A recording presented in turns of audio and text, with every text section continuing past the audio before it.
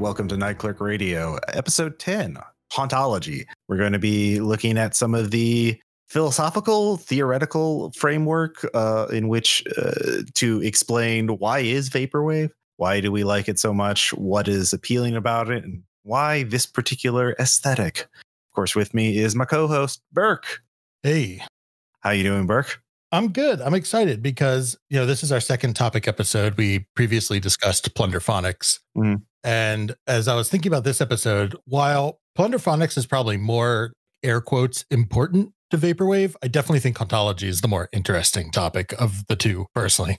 Yeah, I mean, I agree, because plunderphonics explains sort of the how is it made, like what these sort of like production techniques and like why and also why it works for vaporwave. But like hauntology is sort of explaining why did this music of genre of music come to be. It turns out it's actually pretty obvious if you think about it. I don't know, at least to me it seems like, oh yeah, that makes a lot of sense. Mm-hmm. The more I think about it. So I guess we should start at the beginning of like, what is hauntology? Probably good. You probably did a little more writing, a little more show notes on this end than I did. So oh, no. Think that, yeah. Sure. Yeah. So hauntology is a term coined by Derrida in 93 in his book Spectres of Marx, where everybody had kind of gone all end of history, Fukuyama, after the fall of the Soviet Union. And Derrida was very interested in how we connected with our memories, how we can feel disjointed from our own past, either one we lived in or didn't and have only heard about. Mm-hmm. So he sort of coined this term. Specifically, the haunt in hauntology was referencing Marx, because it was like, well, Marx died a century ago and everyone in Europe is still obsessed with him. Mm-hmm. These ideas on either side just won't go away. But then I think, it sort of languished for a while, but was really revived in the 2000s by music critics like Simon Reynolds and Mark Fisher, mm-hmm. who used it to refer to a specific kind of music coming out of the UK. And they really talked about how this music, so clearly tied to vaporwave, is much more about invoking like cultural memory or identity through our media consumption. And that branched out into all these bands. So they were really focused on this UK label, Ghostbox, which I actually didn't look to see if it's still around, but they wrote about that a lot. And there were other bands like Basinski and The Caretaker. I think You Want to Get It a Little Boards of Canada, so we can talk about them later.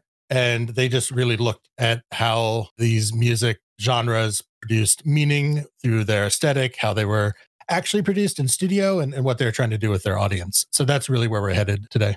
Mm-hmm. By the way, Ghostbox is still around. At least they have a website.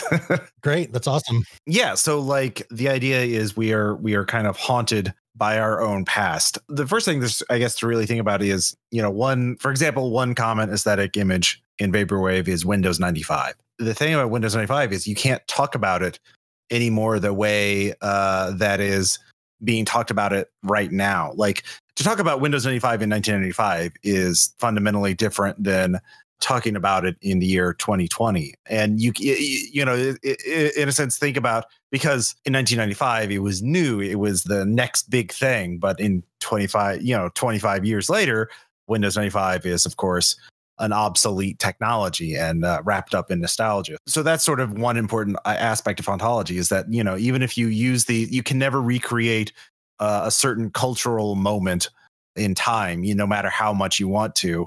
So by referring to the past, you're actually saying something different. You're not saying what Windows 95 meant back then. Now you're saying whenever you say Windows 95, you're talking about what it means right now. Mm-hmm. And that's why these sort of references to anachronistic, obsolete technologies is so important to vaporwave, because vaporwave is sort of us being haunted by our past, and also futures that never existed, but were kind of promised to us. In some sense, I was kind of thinking about that, because mm-hmm. there's sort of two versions of promised futures in a somewhat depressing way. Is that there's the actual one that I think about of like, we're both in the US, so this is very US based politically, mm-hmm. but in terms of stuff like social programs like healthcare, mm-hmm. education reform and affordability, like all this stuff that I actually wanted, that I feel is in some sense lost or severely delayed. But there's the other like retro future technology side of stuff of where's my flying car? I was supposed to have a robot butler in my Mars colony by now. But that's sort of interesting because it almost comes from media itself. At no point did a US politician stand up and say, I will promise to the American people robot butlers and flying cars by 2005, right? It almost just became, we saw these things in sci-fi and in media and wanted them. And then sort of absorb that into the culture where saying, where's my flying car became a joke, referencing that joke of where's my flying car. The flying car aspect is sort of like implied because of capitalism will mean progress in science and technology, and things will get better and cheaper forever. And that sort of was the implicit assumption about like pretty much every bit of fiction about the future is that things would get better and better, at least technologically speaking. And so it was inevitable that we would have flying cars. Now we've, especially, you mentioned the end of history. Ever since the Soviet Union's over, the bad guys have been defeated. There's nothing to do but lay back and just have a great life. Things are going to get better and faster and cheaper forever. That was totally the 90s vibe, right? Like the Clinton economy and all. We're just chilling back and watching the numbers go up. And there's literally nothing to worry about. I mean, there were problems, but they were problems that could be solved by personal choice. Environmentalism was a matter of recycling and being conscious, and racism was a matter about personal action and responsibility and like being able to accept others for who they are. In all forms of bigotry, like the idea of systemic racism was not like something people were ready to accept in the 90s. Yeah, I mean, it's easy now in social media, but back then, if you were a marginalized voice, it was very hard, unless you were extremely bombastic or popular, to make people realize all the problems. So it's sort of, it's tongue in cheek talking about the Clinton era because it was really just chill and hang back for a kind of a subset of the population, and everybody else still had the same shit going on. So culturally, I think that's sort of the appeal of vaporwave. There's an interesting discussion to be had, I think, between the differences between synthwave and vaporwave. But I think, at least to me, the sort of most personal or the biggest difference between them is synthwave is we were promised a future that was cool and we want that. So we really love the 80s coolness. Then vaporwave is we were promised a future that was safe. All problems were problems of personal alienation. It was because we were latchkey kids and like we were going to be home alone, or like our friends didn't accept us, or we're going to have a job in an office, everything from being home alone to Fight Club. And that was as bad it was going to get. But like to a lot of people, that would have been great. Wouldn't it have been? Like you weren't going to face the climate apocalypse. You weren't going to face political catastrophe and crisis after crisis. We're kind of, I think people who are interested in vaporwave are in some level both wanting and also pissed or anxious about it, that we weren't given that.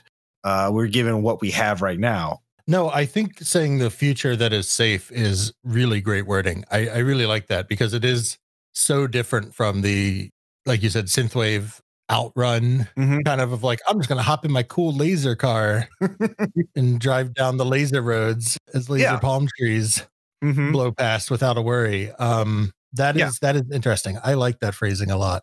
I mean, also, if you look at it, like synthwave is definitely what I would call Mark Fisher's nostalgia mode. And Ghost of My Life, in the opening essay, which is sort of the I wouldn't say manifesto, but kind of like summary. If you just had to read 30 pages of Mark Fisher, that would be the 30 pages I would recommend.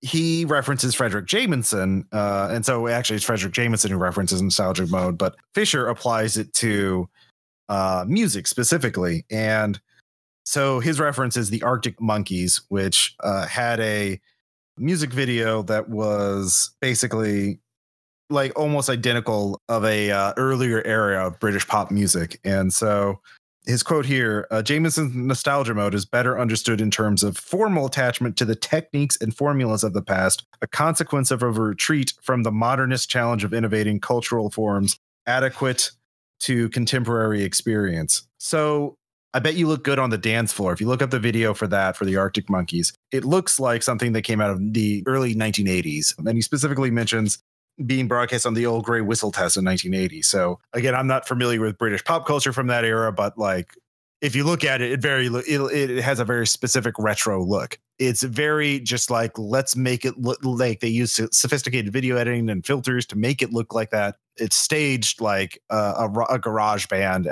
in like a community center, essentially. And synthwave is the same way. They unapologetically love the synthesizer techniques and technology of the 1980s, the John Carpenters and every other action movie, Commando, etc. And they want to replicate that. But if you look at vaporwave isn't nostalgia mode in that sense, because they're distorting, they're using plunderphonic techniques. It's like taking that source material, taking that sort of era of music and then mutating it in a sense. Like there's a lot more experimental work being done, but you can't find vaporwave music that exists pre 2008 because no one took Diana Ross and slowed it down and made it music exactly. That's kind of, I think, the difference between synthwave and vaporwave, which again connects to Hauntology. Yeah, absolutely. We'll include a link to that video in the show notes if other people want to check it out. Yeah, I think that definitely does capture, because Hauntology, and we'll talk about vaporwave and other genres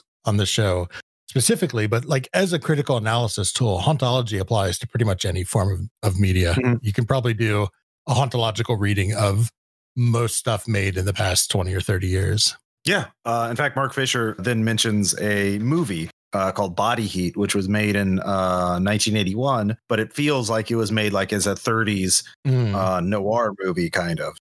So yeah, like movies, TV, anything that was basically like, oh, it's like we made it using production techniques from 30 years ago, but now we just kind of updated in a few ways. Yeah, that'll give me a chance to shout out my favorite movie of all time, the 1993 classic, same year, Spectres of Marx. Interesting. Sneakers, which is a 93 computer caper, but basically with Robert Redford, and it's almost has the same energy as like a 70s post-Watergate spy thriller. Yeah, 7 Days of the Condor kind of vibe. Yeah, exactly. Mm-hmm. Yeah, exactly. So this is sort of endemic to pop culture in general, is it? Especially Mark Fisher basically says that this is because of capitalism is sort of feasting upon itself. And since the end of the Cold War, we've run out of new ideas.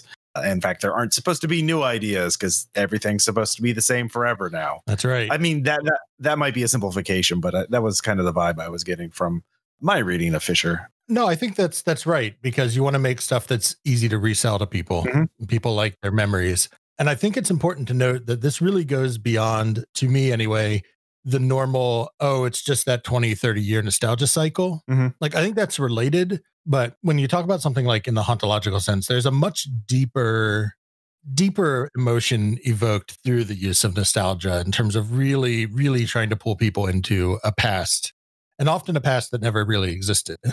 Yeah, no, for sure. Yeah, nostalgia mode is one thing, but like, again, vaporwave is doing something different. But for me, it was quite the experience to before times. I went to Australia to visit my partner, Maddie, and she was working at Fringe, which is a live performance festival, which they had thousands of shows spread over a month over different venues of like circus and stand up and theater, but they also had a lot of live music. All of this music, almost all of it, they were all cover acts. They were singing specifically very 90s and early 2000s stuff. There was an Amy Winehouse tribute show. It was regularly sold out. There was an entire band that just did a cappella covers of 90s pop music and early 2000s stuff. The Backstreet Boys and NSYNC and Kiss from a Rose. And they're very talented singers. It was a very entertaining show, but like these were just packed with people that seeing that, and just like there were a few shows that offered original music, but they weren't nearly as popular. Usually they were in smaller venues, more experimental. So it all comes back to the question, why is vaporwave different than all of this, and why are we attracted to it?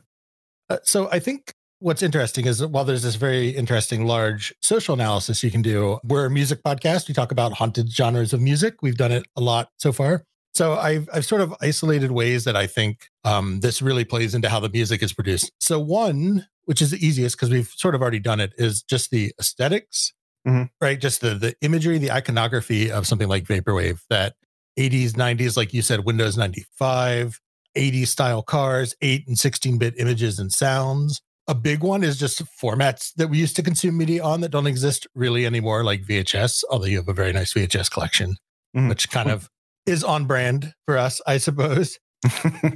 But there's also worked into that, activities. So we did a whole episode on Mallsoft, which is just about, wasn't it neat to used to be able to go to stores? Like that's the general premise of the genre is like, you used to be able to go to these halls of consumerism and just walk around and buy things. Yeah. And that's enough of a cultural memory, enough of a cultural implant that it became a whole goddamn genre. Yeah. And one of my favorite genres too. So maybe I'm the consumerist whore deep down. And that iconography, that sort of symbolism, because and specifically with Mallsoft, it's memories of music that like it was familiar enough in the way it was produced that it wasn't like people weren't listening to this exact music, but it was still like, oh, I remember this, because it still triggered those kind of memories. And the whole point of Mallsoft music is it's kind of like if you focus in on it, just kind of blurs, it just kind of. It's peripheral music. It's not music you're supposed to like do a deep, attentive listen to. It's background ambient noise that is comforting. Yeah. So vaporwave is kind of like, I guess, trying to be an antidepressant, in acoustic form in some ways. It's trying to alleviate our anxiety. It's interesting. One thing that I'm always been interested in is not just the very obvious symbols of vaporwave, like you mentioned, the Windows 95, various computers and video games, but there's a lot of symbols in vaporwave that are very absurd or surrealist, like the bust of Helios, the Greek bust. Yes, a lot of abstract conceptual art, a lot of palm trees kind of make sense.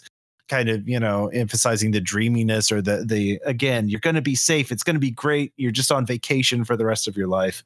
Looking at it from a hauntology lens, why do you think Helios has become such a prominent? Was it just because it was thrown on Floral Shop's, Macintosh Plus albums cover art? Or I have to imagine, and then that was so many people's. I don't know. Has it been absorbed into? Are we haunted by the spirit of Vectroid now? Because you put Helios on an album and now we just see it everywhere. I don't know. Has Vectroid ever talked about why, like what led to that album design?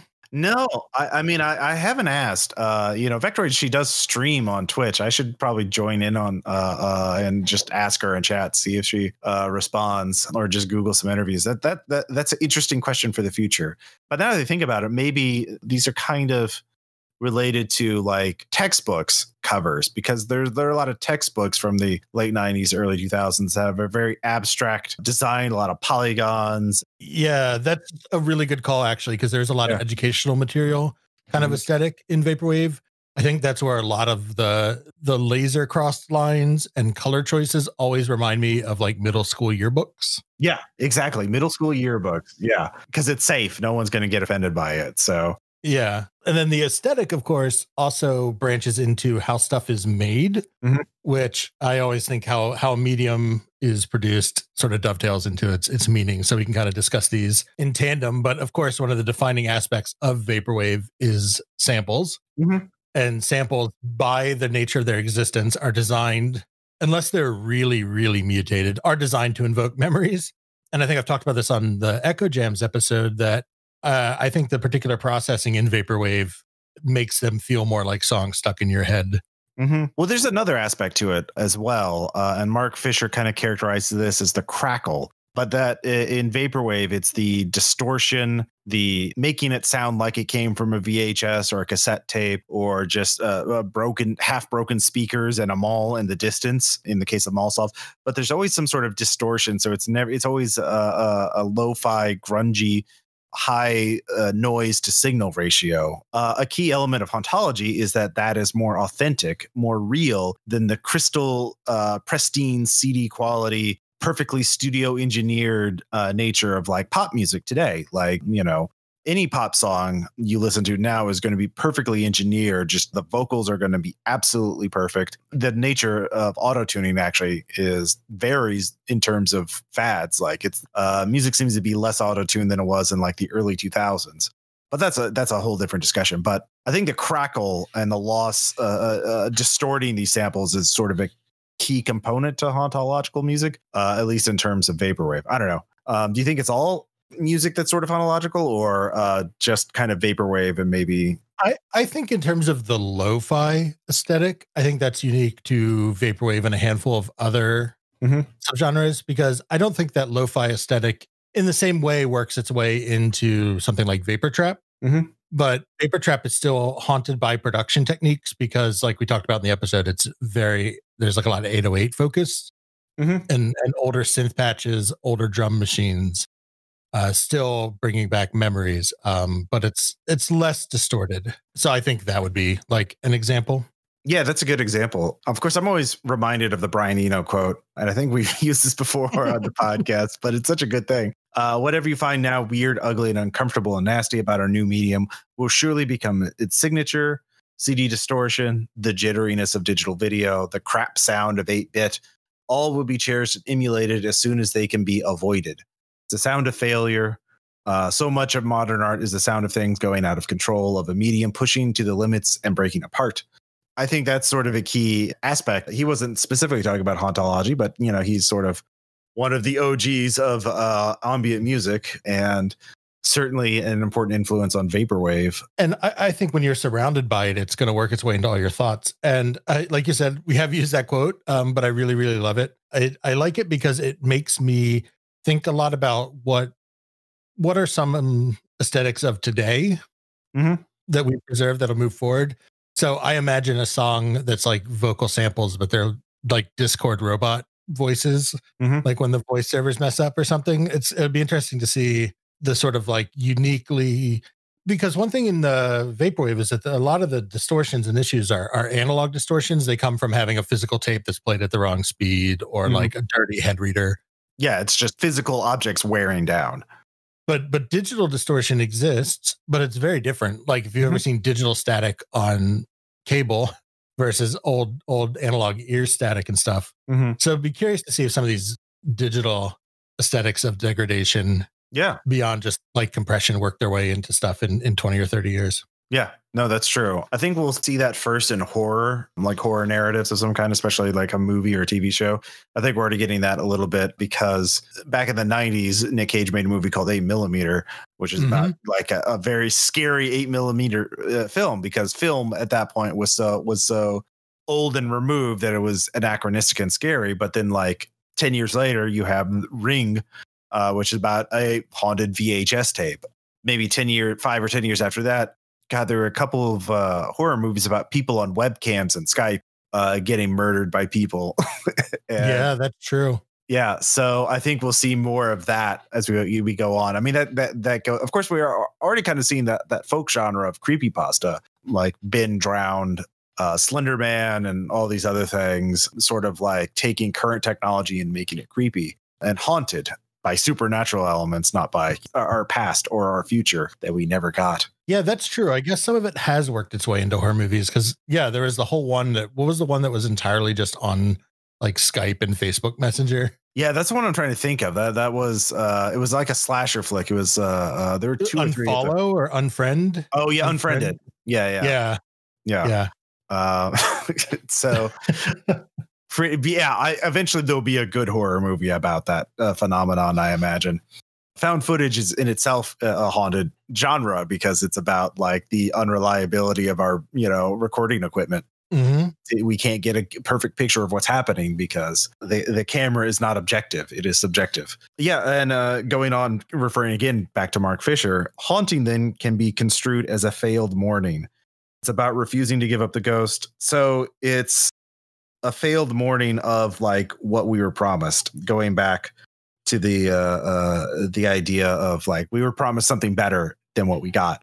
Yeah. So for me, I think this kind of dovetails back into sort of 3 things that I was thinking about that we sort of covered, but I'm just going to explicitly ask you, Ross. So the first is both in, way back to Derrida and then through Fisher and stuff, there is a lot of discussion about disjointed connection to past and trying to evoke those. But I was wondering, has that sort of merged because we've become so media saturated that kind of remembering media is remembering the history of your past? Because a lot of historical elements are in vaporwave, like the .com bubble burst, the development of the internet, all this other stuff. It almost feels like the media has become the lens to view history instead of just being a historian. I don't know if that makes sense. Actually, one key element both Derrida and Mark Fisher refer to is the quote from Hamlet: "Time is out of joint." And I think one of the reasons why hauntology, this idea, this theory, is so prevalent, or like it helps explain vaporwave, is because we no longer have a clear sense of historical progress. Like, especially for Americans, we had this idea of America is, we're colonizing.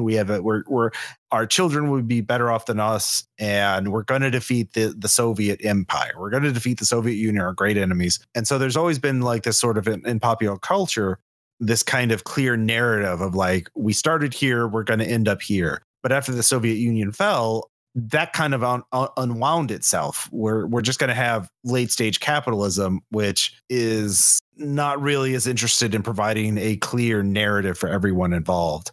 Things started unraveling, at least in terms of that sense of progress, that sense of history.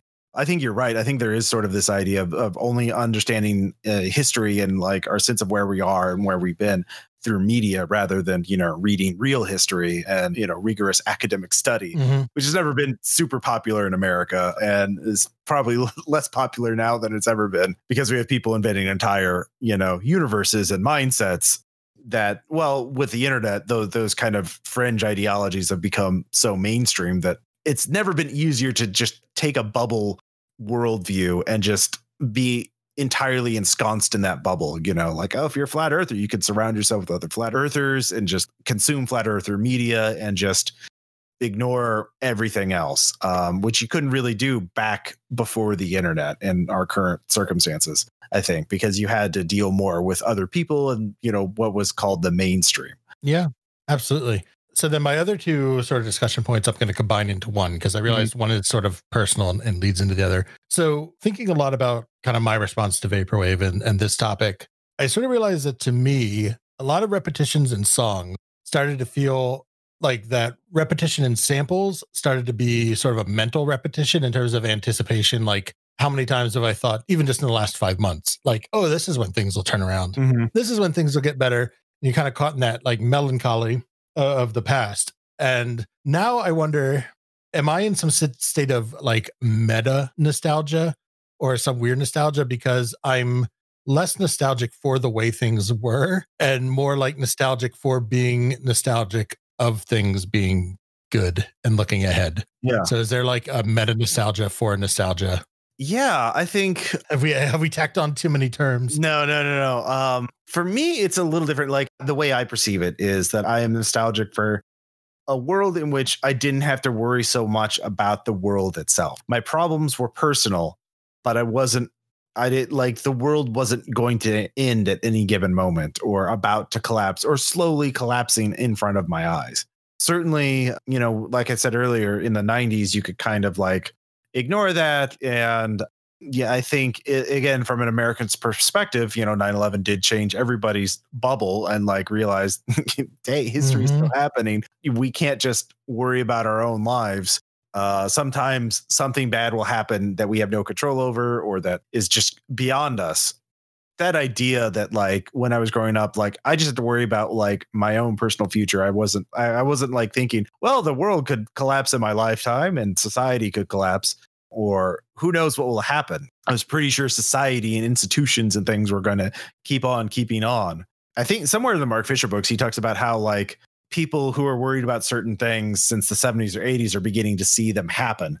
So it's kind of, I think, related to that. So again, just we've been putting off major problems so long that now we're nostalgic for when we could just worry about our own personal alienation and isolation and late stage capitalism screwing us over on a personal level. And also not just screwing me over, but screwing other people over, because, I grew up in rural Western Maryland and didn't know about other people until I was like 18 and went to college. Yeah. And now like now I'm hyper aware because I have so many friends that I dearly love that are just constantly under assault nowadays. And it's just, it's a lot to process and think about. And it's torture to have even a shred of empathy in 2020. I mean, think of vaporwave really started taking shape in the aftermath of the great financial crisis of 2008. Yeah. Then really took hold after it became clear that Obama was not going to, change anything. Like he was just going to be a status quo president. So you, on one sense, you like the Obama. I don't think vaporwave would have happened without the Obama presidency, because on one hand, Obama was very much everything's going to be normal, everything's going to be fine, the status quo. But if you had an ounce of awareness, you knew that it was being papered over. Like our economy was kind of getting back, but it was never going to be like helping the normal people. And then, the Republican Party was becoming just publicly fanatical, in its hatred. And you have, for example, manifesting in just weird racism, like the birther issue. Remember birtherism? And then, of course, their fanatical hatred of trying to give people health care through their opposition of the Obamacare, the ACA. And so things were normal, but they weren't. And this sort of like, it's hard for anybody to kind of like express these mutually exclusive worldviews that things are okay or things are definitely not okay. And vaporwave is kind of the same thing. It's music that is normal, but it is not normal. Like it's the same thing that you've been listening to for decades, but it's beginning to break down. It's beginning to mutate. And so maybe that's the appeal of it, is that it's representing our inner mindscape to some degree. It's the same kind of psychic stress of being pulled in two different directions at once. Yeah. Boy, that's depressing to think about. Hey, better listen to some vaporwave. What a way to go out. But man, that's where it's headed. And we'll have to see where hauntology and sort of what cultural nostalgia does for us in 20 or 30 years and where we're at.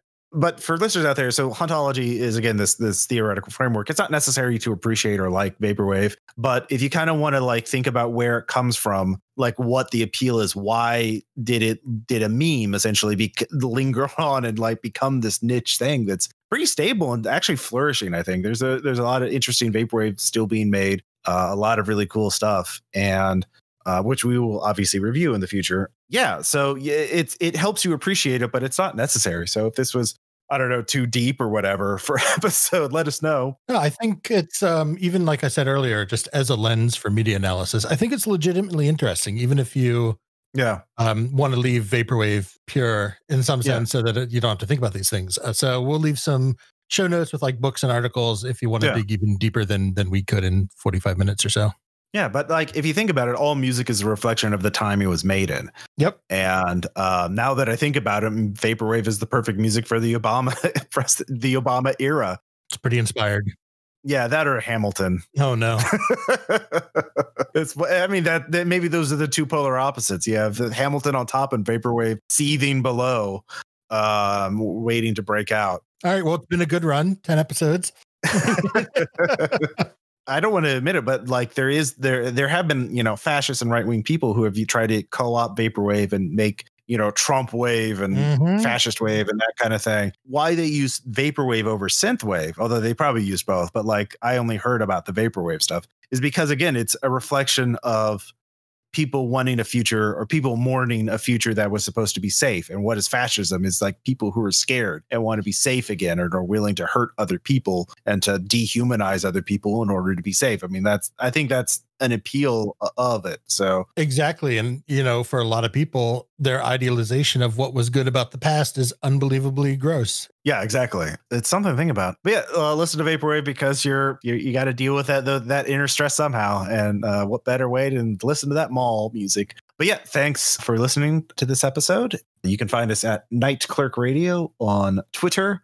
I am at Ross Payton on Twitter, and I am at Burke McBurgenson. Next week, we're going to get back to just talking about 2 albums. So I think one of the pillar genres is dark ambient. So that's going to be the first one that we revisit in some sense. So we're going to be discussing 2, I think, more recent dark ambient albums. One inspired by Lynch, my favorite. And the other one is actually from The Caretaker, who is mentioned in Mark Fisher's book, but we're going to see The Caretaker's new work. And who is The Caretaker? Well, you'll have to listen to the next episode if you don't already know. So stay tuned to Night Clerk Radio.